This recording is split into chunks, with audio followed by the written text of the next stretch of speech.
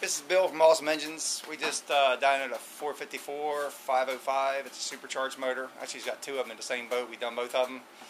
We just stepped this one up with a little cam and had the carbs redone, blower redone. It just made 586 horsepower and 580 foot-pounds of torque, both about 5,200. The torque curve is flat as a 2x4. It's just got a GM head, nothing trick, little supercharger.